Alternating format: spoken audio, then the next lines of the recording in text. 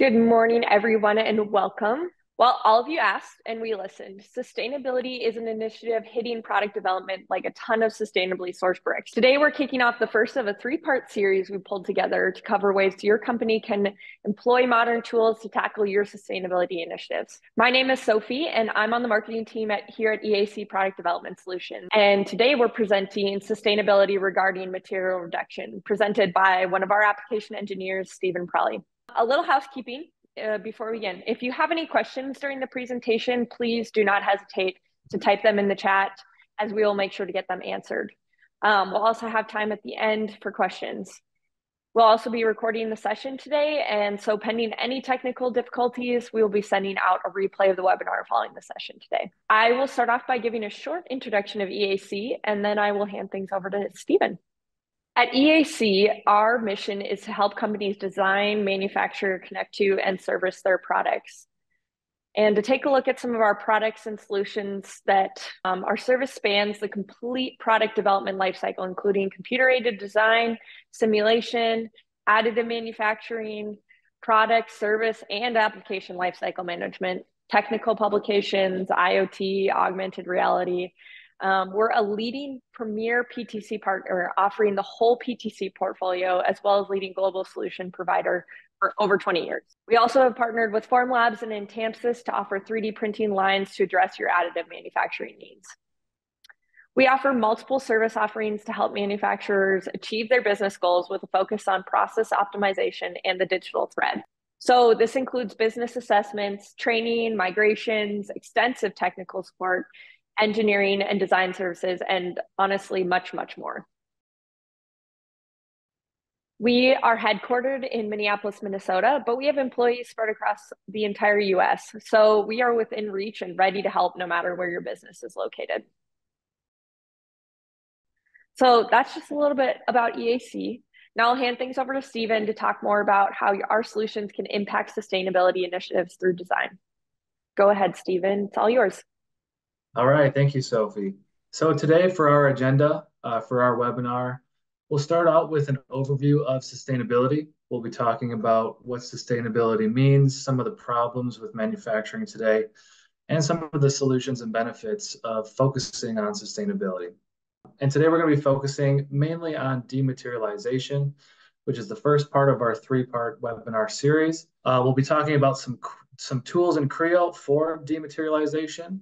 And then we'll end with a short demo to focus on some of that technology.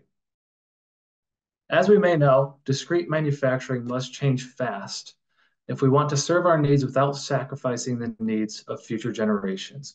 And because of this, industry today is pushing for a more sustainable process for companies around the world. At first glance, improving product sustainability appears costly and risky, but the truth is that it is a huge opportunity for us. We've learned from our customers and our own science-based program that sustainability has far more upside than downside in our companies. In our world today, there currently is a problem in the way that we manufacture, handle materials, consume energy, and handle waste. Our demand for material is exceeding the Earth's capacity. More than half of the global energy consumption comes from manufacturing and production centers. And right now, only a small percentage of that waste and scrap is actually being recycled. However, all of these problems are certainly worth solving. The majority of companies today are getting on board with more sustainable purchases. Employees are looking for jobs that have strong environmental goals. And companies with environmental programs in place are seeing an increase in shareholder value, as well as proven revenue increases year over year. With that being said, more sustainable products will help businesses win more contracts.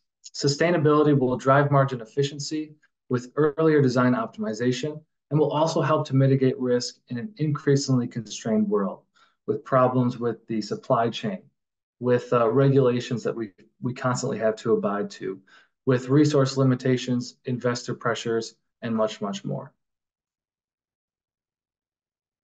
What most companies and most employees don't actually understand is that 80% of a product's environmental footprint is determined by design decisions. So these footprints are contained in greenhouse gas emissions, hazardous materials, and landfill waste. And these can all be addressed earlier on in the product development process. Throughout the life cycle of our products, from materials to manufacturing to waste management, we have an opportunity to optimize our design to be more sustainable so that we can contribute to a more sustainable world as well as win more business. In the case study on the screen here, we can see that Cummins, a PTC customer, have challenged themselves to create a more sustainable and more prosperous world. So what they did was they set quantifiable goals for the entire company for 2030, as well as longer term aspirations all the way out to 2050. To handle this challenge, they've integrated a few different things. They've integrated requirements management, they've adopted simulation-driven design, and are fully integrating emerging technologies into their design process. And by doing this, they were able to reduce right away the total material that they use by 10 to 15%. And here we have a quote from the Director of Design Engineering from Cummins, David Genter.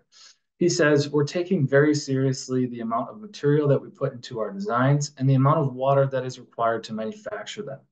Given that most of the CO2 footprint is determined within an item's design phase, if you don't utilize generative or you choose a suboptimal material that can't be recycled, reused, or remanufactured, that ship sails very early in the whole design and development process."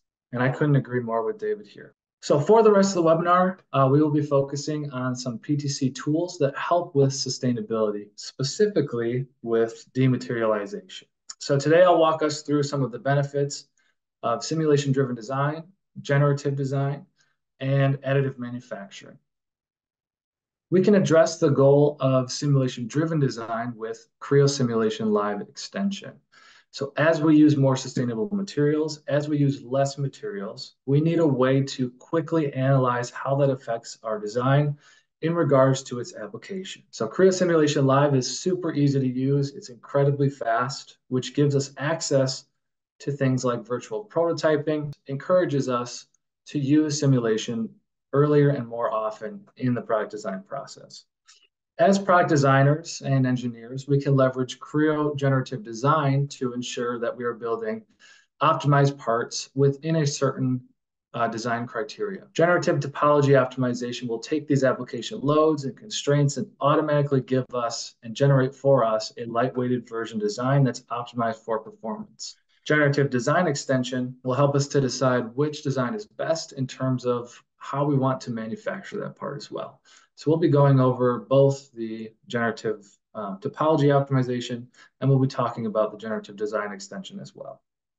So CSL and generative design can certainly help us create sustainable designs, but how can we produce these products in prototypes?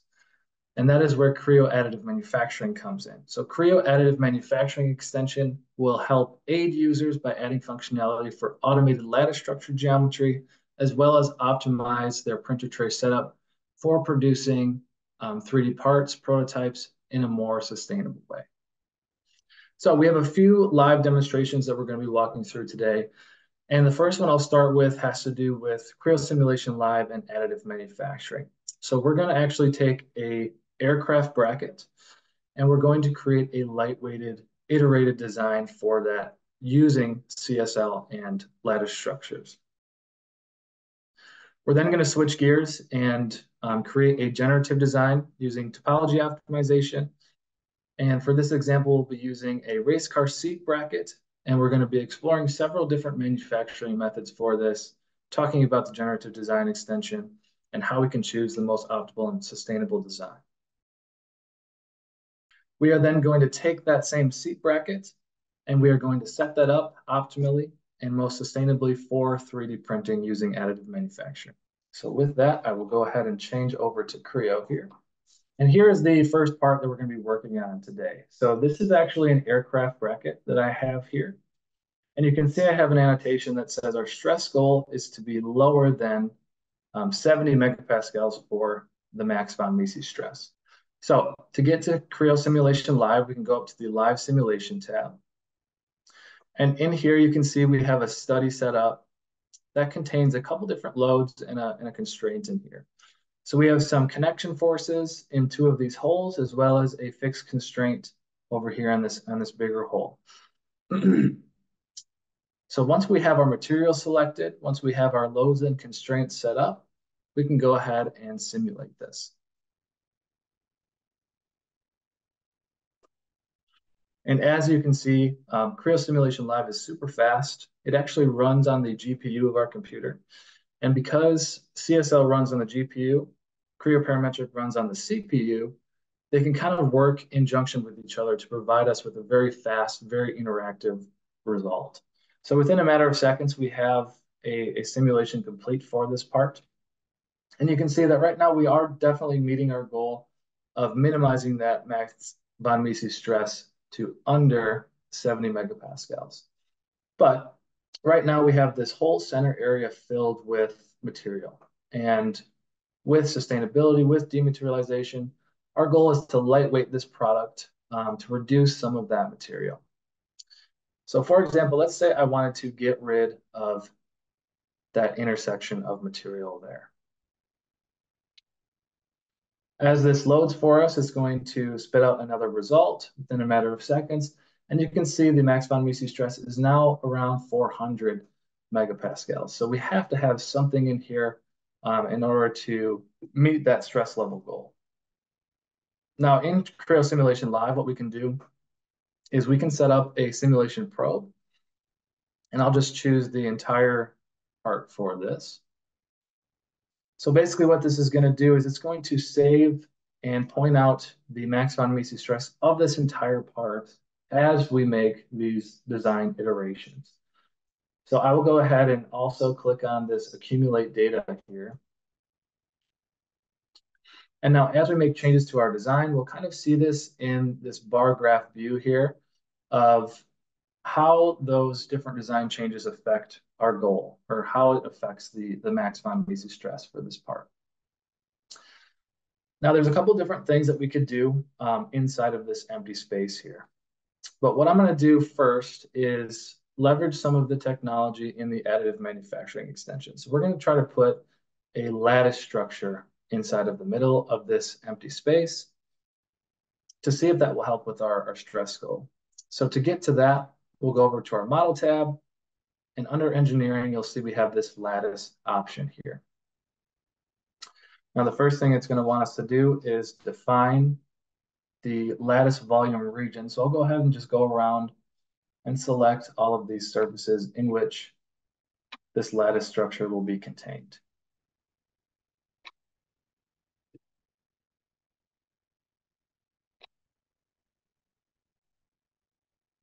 Okay, and once we have that set up, you can see that in the right-hand side here, we have an example of what a single cell of this lattice structure will look like. So as this single cell looks like this, it will be propagated and added to fill up this volume region that we defined over there.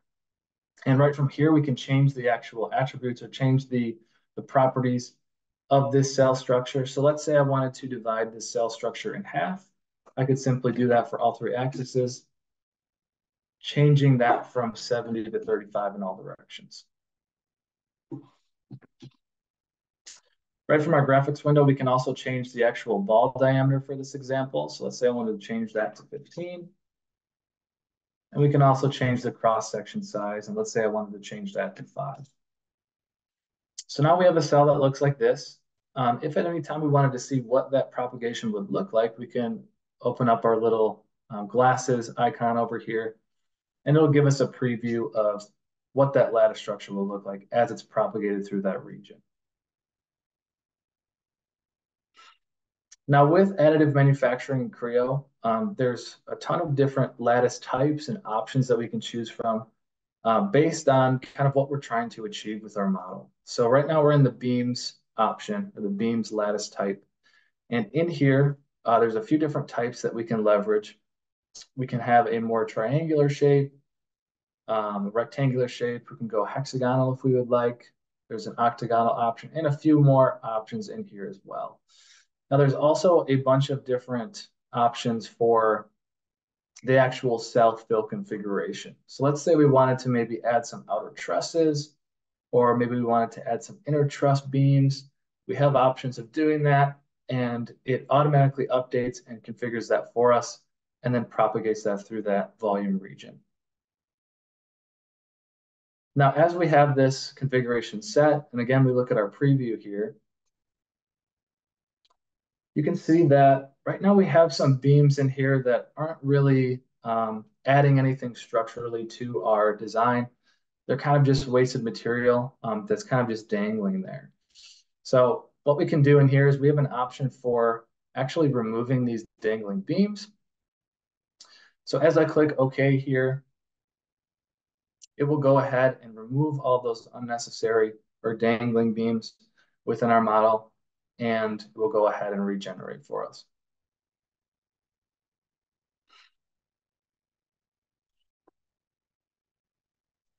And as this loads, you can see that our next iteration, so we have 0, which was the empty space in there, and our iteration 1 is going to be this lattice structure that we created, and we can immediately see the difference in the max von Mises stress between these two iterations. Now, right now we're at 104 megapascals, so we still have to configure this to maybe add a little thickness to these beams. So that's what we'll go ahead and do next here. So I can go back into my lattice structure, edit that definition. And let's say I wanted to change this ball diameter back to 21. Maybe I wanted to change this cross-section size back to 7.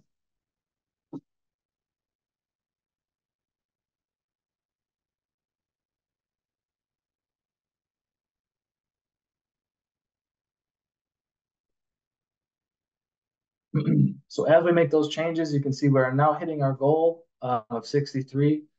If we wanted to, we could probably remove a little bit more material. For the case of this demonstration, we're going to call this good. And again, we can see the difference in the max von Mises stress by accumulating that data through all of our different iterations. Now in CSL, we also have the ability to test out different materials very quickly. So if I go into my materials under my design items, I can simply just set one of these materials to our master. It will go ahead, it will regenerate, it will re-simulate what that looks like for a different material. So again, CSL will help us to bring simulation earlier and more often into our design process and kind of help us to create sustainable products from the very start.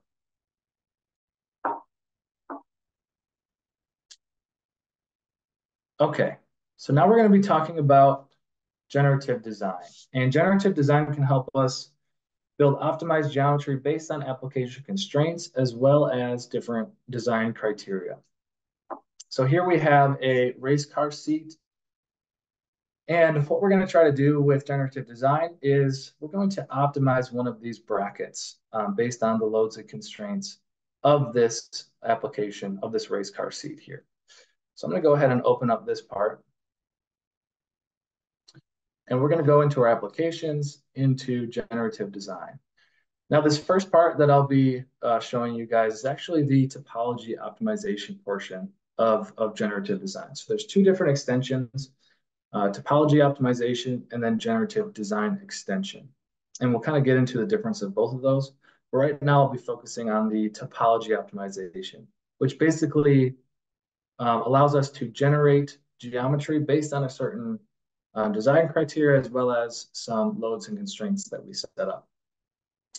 So in this model here, you can see we have our design spaces defined. So first we can look at our starting geometry, which would basically be just our envelope for our entire geometry to be optimized and built through. Next, we can look at our preserved geometry. So these are the things that we're going to want to keep. We're going to want to make sure that we have this geometry included with our generated design. And then finally, we can look at our excluded geometry. So if there's ever a space maybe that we don't want any material to propagate to, or we have an interference possibility, we can set up a body for excluding geometry just to make sure that no geometry will propagate and generate in that specific region. Now in here, you can see that we have the ability of setting up, multiple different simulation analyses. So right now we have this third one active. And in here, you can see we have one force that's kind of happening on this top plate up here, and then one constraint that's happening on these two holes down here. Now, like I said, with generative design, we have the ability of setting up different design criteria. So in here, you can see we have a few different design criteria already set up for us. This first one has to do with 3D printing or additive manufacturing. So as we look at the design criteria and definition for this, you can see we first set up a design goal. And in this case, it is maximizing the stiffness while limiting the volume to a certain percentage. And now where these are going to differ for different manufacturing processes, we have our design constraints. So the design constraints in this case, two of them here that have to do with 3D printing. So build direction and critical angle. You can see in here, we also have ones for casting. We have ones for milling, right? So if we looked at one for milling, for example, we would have a similar design goal, but we would have different design constraints. So we would include things like extrude direction, extrude angle, is this bidirectional or not, and things like that. So let's say for this case of this demonstration, we want to keep the active design criteria of 3D printing. And then from there, we can go ahead and start to optimize and generate this geometry.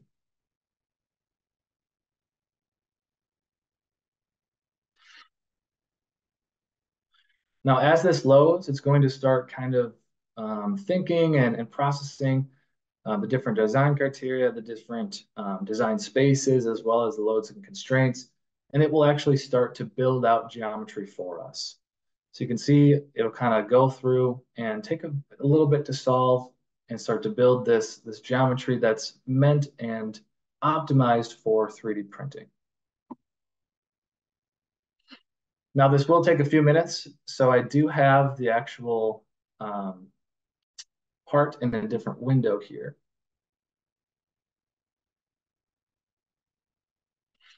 So as that loads, it's going to spit out a geometry that looks like this. And then from there, we can reconstruct that and create a part.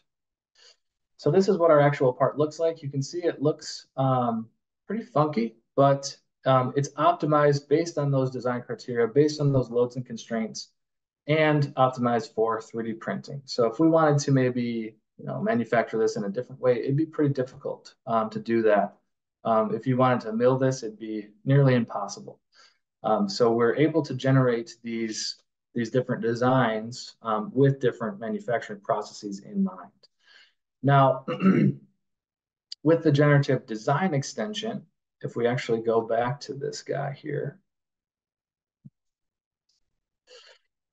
So if we go back to this, the generative design extension is the portion where we can explore all of these different design criteria. We can compare, we can contrast, we can pull up different analyses for different things like volume of material, like volume stress, things like that.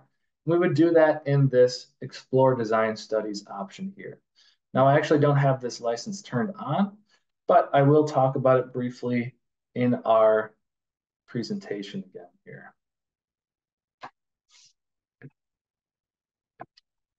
So topology optimization, that's what we did in the demonstration. And again, that is where we set up, we optimized, reconstructed a part for 3D printing. Now the generative design extension, the second piece to this, the second add-on extension, is where we send all of these design criteria to the cloud. The cloud will actually, there's some technology for cloud computing that will go through and analyze all of these different options for us, where we can pull up different graphs, we can measure the differences in volumetric stress, material volume, any parameter that you may want to look at, to eventually filter and compare to find the final product or the best solution in terms of maybe material, maybe cost of manufacturing, to give us the most sustainable, optimized product that we can have. Okay. So we talked about CSL, we talked about generative design. Now that we have this generated design, how do we actually go ahead and set this up for 3D printing in the most sustainable way? So additive manufacturing extension helps to ensure that our parts and prototypes are printed in the most optimal, in the most sustainable way possible. So from here, there's actually, with the additive manufacturing extension, we have an added analysis tool in here called build direction. So as I click on this, it'll bring up this window for us, and it'll allow us to optimize this build direction based on our sustainability goals. So it's going to ask me to specify a build tray plane here. We can go ahead and do that. And in here, it's going to ask us some things, some details for the 3D printing. So the first thing was the build tray plane. Second thing is critical angle. Third is subcritical angle, minimal area size, and overhang edge width. Now, in terms of actually orienting this in the most optimal position, we have some options under our orientation tab here. So in here, we can specify how we want to optimize this orientation. So right now we have 100% downskin area, which is meaning we're going to minimize the area that requires supports for 3D printing. We also have options for support volume, so minimizing the actual volume of those support structures. We can minimize the area that the model projects onto the actual printing tray. And we can also minimize the height of the model as well. So we can actually slide these around and say, oh, maybe I want to focus mainly on downskin area, but I want to also have some support volume, shadow area, and model height introduced into here as well. It'll break this up into different percentages of what's more important. And as we click OK, it will actually build that out for us. It will build out that optimized part orientation within the printer for us here. Now that does take about 5 minutes. So I have one that we've already created in here. So as we look at the definition of this,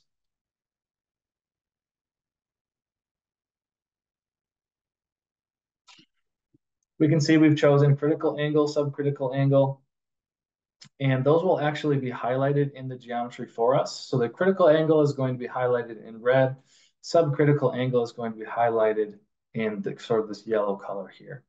Now for our optimization of that orientation, we decided to go with 100% of the downskin area. So we're minimizing the area that requires supports for 3D printing, right? So reducing the material, dematerialization, kind of the whole goal of this. There's a lot of ways to do it in Creo, and this is another example of that. So now that we have this build direction saved within our Creo environment here, we can actually go ahead and set this up to be 3D printed. So if we have additive manufacturing installed, we can go over to print and we'll have this option for prepare for 3D printing. Now it'll bring in our part as well as our tray volume.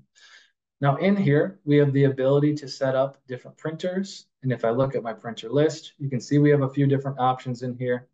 If we have a printer that runs on the materialized build processor, we can actually conduct jobs right from the Creo interface.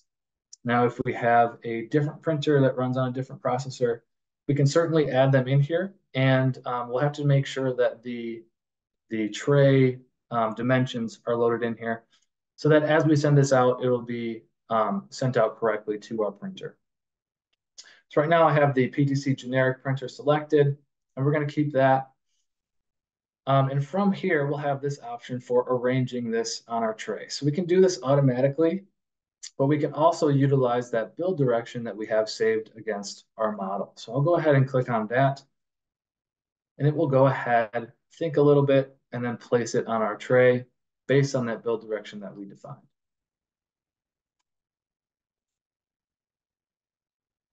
So you can see it placed it in our tray from that build direction. Now there's a couple other things that come with this extension here. We have the ability to take measurements. We can validate our part for printability. So we can validate thin walls. We can validate narrow gaps, lattice penetration. We can also check for global interference. And we can preview this for 3D printing if we would like as well. We can actually slice it up with that preview. One thing that comes with the advanced packages is we have the ability to automatically generate support structures within the Creo environment. So if I open up the edit support parameters option here, you can see we have a ton of different options for actually customizing and configuring these support structures. So we have a ton of different options. I'm not going to mess around with all of those. I'm just going to make sure that my self-supporting angle is 30, which is what we set up in our build direction. And we can go ahead, activate that, and use it for automatically generating these supports. Now to do that, of course, we would just click on the Generate Support button. Again, that does take about 4 minutes to complete. So I have an example of that pulled up and what that looks like. And you can see here, it generates those support structures for us. And it actually places them as another sort of feature in our tray assembly here. Now, once we have our part, our support structures all complete, we can actually go ahead and save this to be sent to our 3D printer. So a couple different options of doing this. Again, if you have a materialized build processor, you can do it right from Creo Parametric. But if we don't, we can save this as a different file extension. Now, a couple different options of doing that. I know some printers take 3MF. A lot of them take STL. So for example, we'll just choose STL here. And we have the option of actually customizing this export as we save this off. So in here, we can choose and define our port height, our angle control. We can control step size for our tessellated surfaces. I'm going to leave these all as default, and we can go ahead and click OK. And it'll bring up what that STL file will look like, all of the different tessellations that are used in this model here. So to recap, what we covered today, we looked at simulation-driven design with Creo Simulation Live. We looked at generative design and creating optimal lightweighted products based on certain design criteria. And then we use additive manufacturing to actually set this up to be 3D printed. So all of these options are definitely tools that will help bring a more sustainable process earlier on in the product development process for us. So with that, I'll go ahead and go back to our presentation. And now I'll open it up to any questions that we may have. Yeah, great. Thank you, Stephen. We'll go ahead and take some time for questions now. Just a reminder to type your questions in the chat box in Zoom. And I'll go ahead. It looks like we had a couple pop in during the presentation. So I'll go ahead and read those for you, Stephen. So can you apply the things shown today to previously created Creo models or models already created in a different tool, or do you need to start from scratch?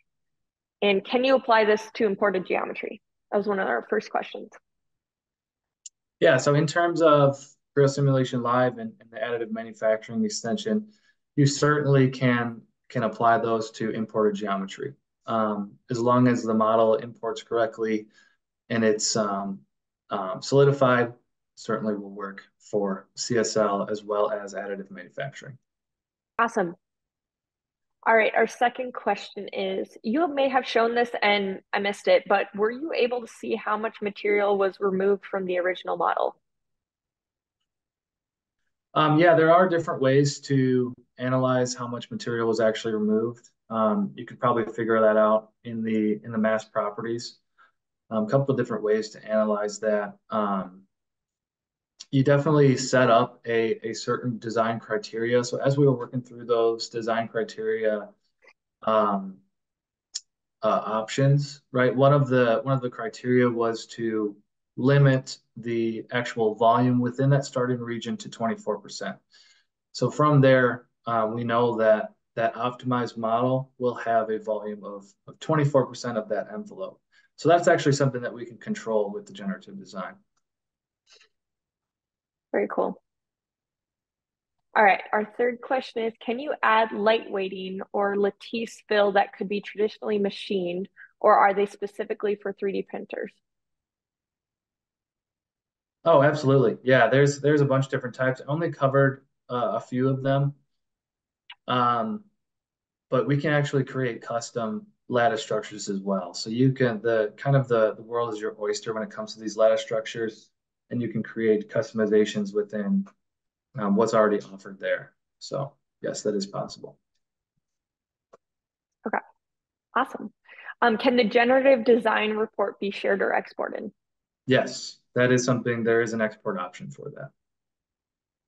Awesome. Were you able to define the factor of safety for the generated design? Yeah, so we can actually add that as a design criteria if we would like. So that's, I think it might have been included in our definition, but it certainly is a design criteria that we can add. So yes, that is possible. Awesome. And then Abik asked, could you please elaborate a little more on the differences between the topology optimization and cloud-based optimization? Is the Right. cloud-based optimization more suited for trade space exploration, like identifying and analyzing Pareto optimal designs, or parametric optimization, say over variable loading parameters, versus the local topology optimization being more suitable for single objective design optimization? That may have been a lot, so let me know if you want me to break it down. No, I think that was actually well said. I think based on your question, you have a pretty good understanding. So what we did was the topology optimization. So basically taking one of those design criteria and creating a generated design from that. Now, with the generative design extension, again, we can take all of those different design criterias, all of those manufacturing processes, send them to the cloud computing, and it will parametrically analyze them. It'll spit out results for us for things like von Mises stress, for simulation, for different analyses, and kind of compare them for us so that we are allowed to choose the most suitable design. So I hopefully that answered your question there. Awesome. All right. It looks like we've covered all the questions, Stephen. Is there anything else you wanted to cover before we wrap up? Nope. Thank you everyone for joining today. Appreciate your time. Yeah. Great. Yes. Thank you, everyone. We appreciate you being here and learning how you can use tools like live simulation, generative design, and additive manufacturing to greatly improve your company's sustainable impact on the world.